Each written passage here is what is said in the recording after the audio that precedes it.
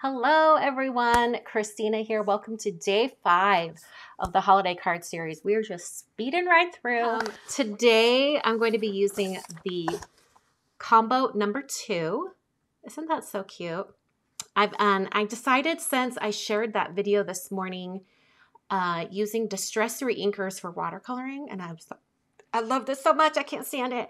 I think I'm going to do some more distress Reinker watercoloring, and I'm going to use this die from Reverse Confetti and color different little, like they're going to be really small sections, but color different little sections with the Reinkers.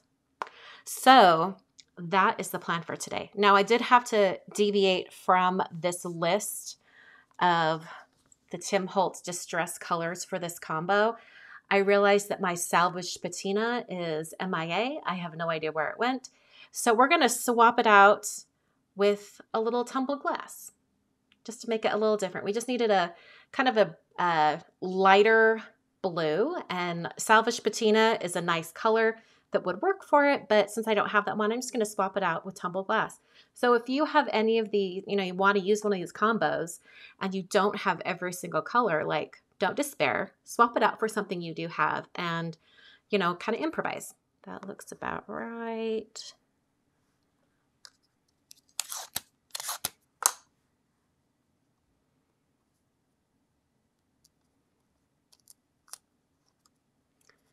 I'm going to just do it like that. I think that'll hold that in place enough. Encouragement. Okay, so this is some watercolor paper that I'm going to have right behind it.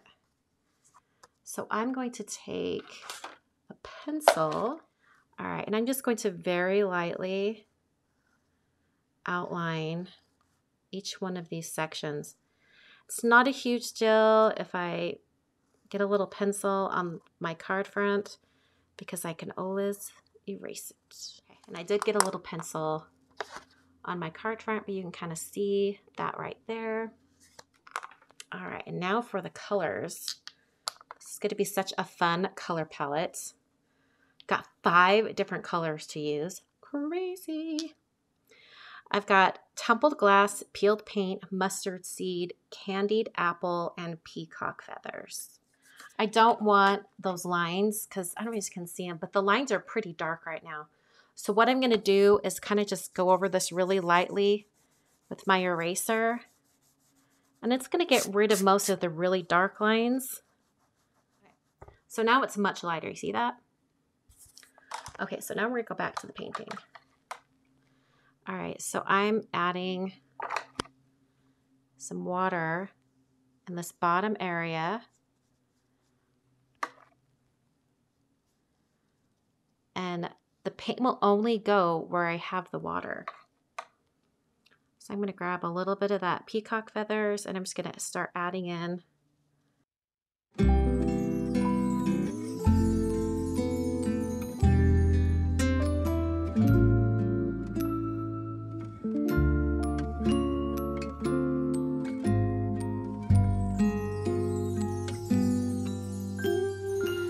Feeling alone, kinda misty, waiting now for you to come. It's cold again, but I know we'll be warm, sitting by the fire and dream. Tell me again with a whisper, little things that I wanna hear, and the stars up above are smiling when they see you holding me so near. I see snowflakes on the Okay, I think I want to do a version that's just peacock feathers and tumbled glass. So let's take this off the board. We're going to do another version. I'm just kind of on a roll here. I'm not going to trace the whole entire tree this time.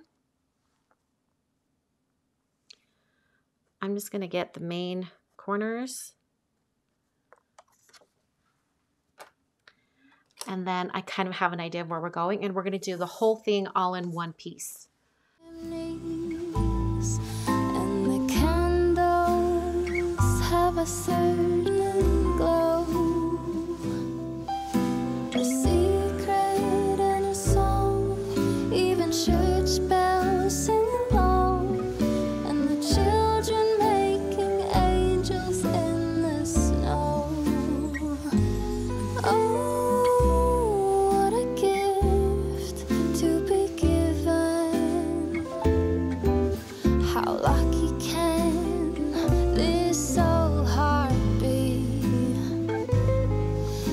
I fall into peace and silence on a very special Christmas Eve.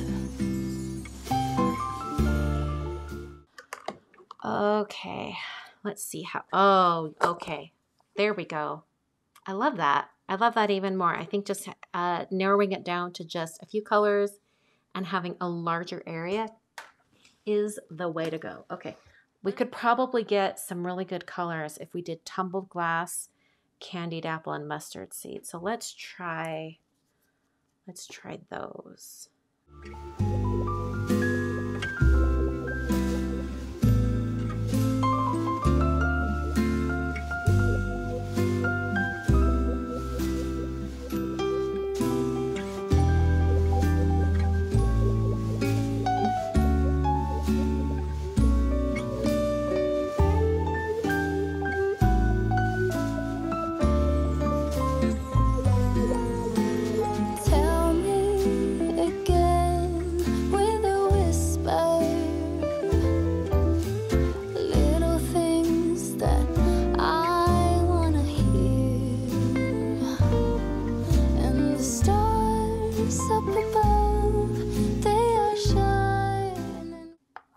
Okay, it's looking a little crazy at the moment, but it might not be so bad. Yeah, it's not that bad once you put it on. I think we could leave it just like this. Let's leave it. All right, so I think I'm going to go with these two. I don't know about that one. It's it's not my favorite. So I think I'm going to just do these two right here. But just to, I don't know. We might be able to use some of this paint, right? Just because I'm curious and we're doing this live. If it doesn't work out, I will totally edit it out of the edited version. But let me take my distress sprayer, lots of water, and watercolor paper face down into it, and then lift up. Well, it's interesting. Like I said, that candied apple is really intense. Let's see. Oh, okay. Okay.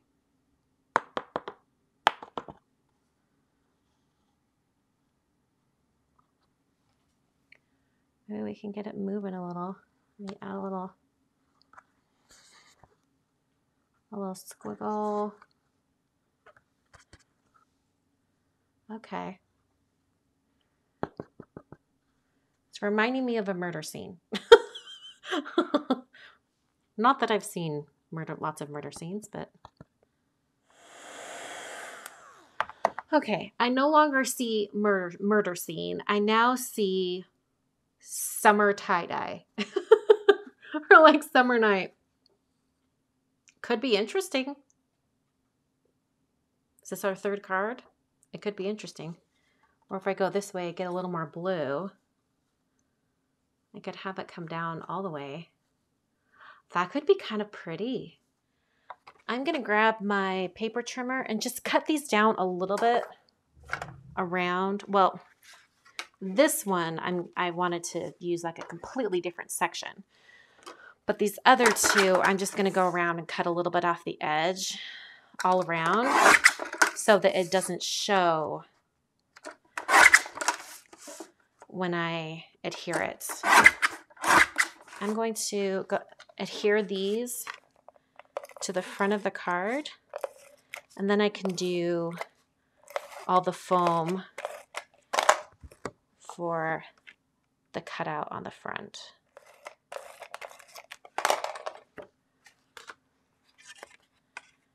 Here's 2.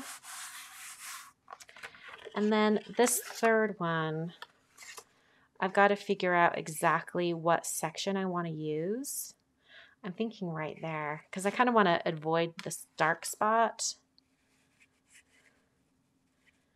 So maybe like right there. So what I'm going to do, I'm going to get those corners again.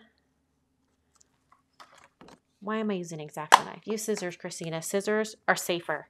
Okay.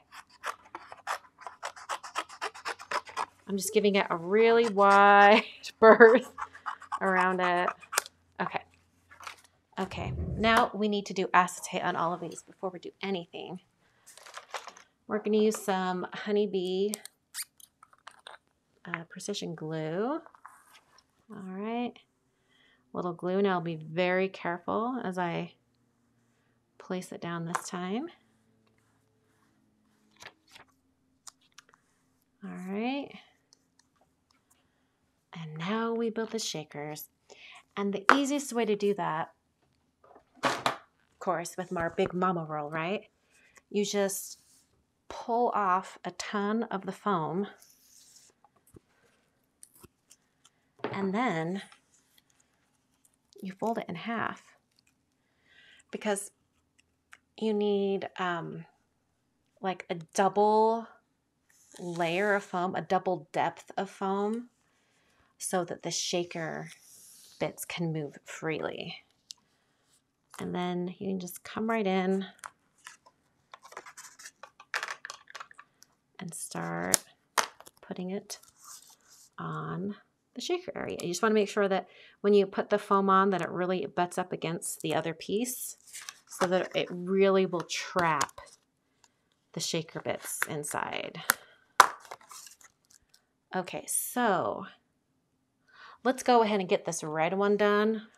I'm going to just peel off these areas, and we're going to get the shaker bits ready, and then we'll just put that right on top. So I'll just grab a bunch of these. But I do have some larger iridescent ones right next to it, which I think would be kind of fun. I'll just do kind of mix of both. Alrighty here. Let's just hope this gets semi in the area where I want it. Okay. I'm going around all that foam area, making sure it's all pressed in. I'm going to turn it over. Oh, that's pretty. I like that. I like the mix of the clear and the iridescent. That's fun. I'm going to take regular adhesive and put it on the back of the watercolor in the center. And then I'm going to use my Misty and open it up. Take out the foam pad, and I'm going to place this inside. I'm going to remove the backing paper on the rest of the foam. I'm going to keep that directly into the corner, and then I can line up my card right in that corner as well. And then press down. And then it's on the front of the card. Yay! Okay. So the other shaker bits are going to be kind of assembled the same way. Other shaker cards. So let's just go ahead and do that. Or maybe just the iridescent this time. Let's try just the iridescent this time. In fact, that might be too much.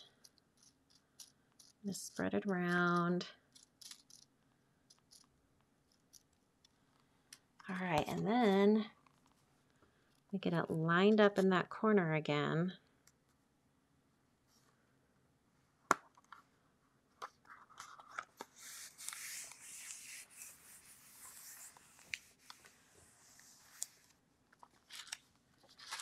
Oh yeah, that's pretty. We'll do a mix of the Crystal Diaries 5mm and 8mm. Those are my two favorites. I love them.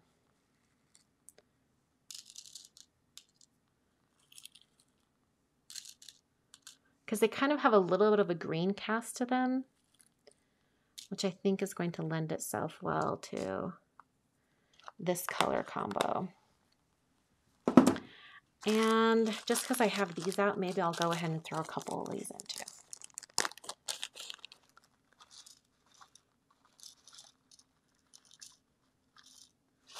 Okay. All right, so that was a Simon Says Stamp Spring Green mix, I think. Flattening this out. We don't want any really thick spots. Getting that right in the corner. And then pressing that down.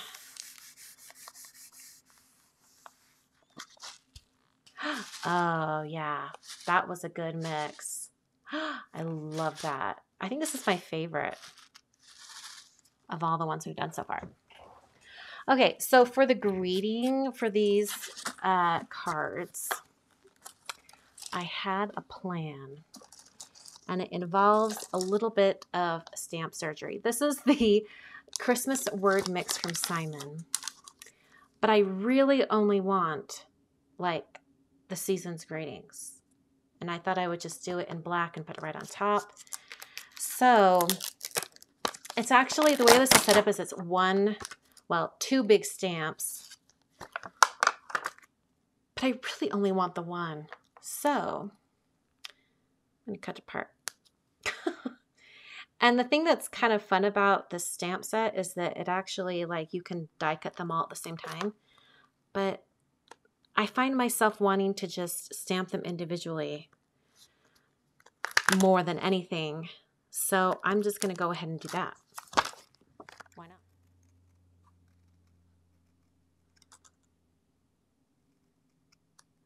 I'm going to put some foam adhesive on the back of each one of these circles.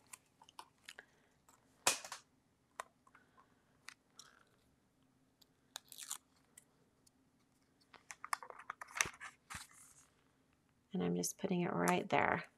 Season's Greetings.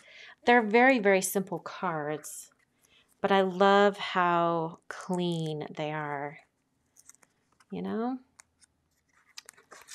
Let's get some of those sequins moved around inside.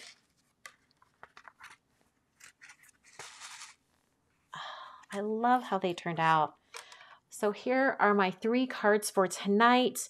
I struggled throughout the entire live stream, but in the end, I love how these turned out. We've got, you know, more of a traditional Christmas tree color, something completely different, and then something a little bit more modern. I think they all 3 look fantastic. Thanks so much for watching, and I will see you guys on Friday for day 6 of the holiday card series.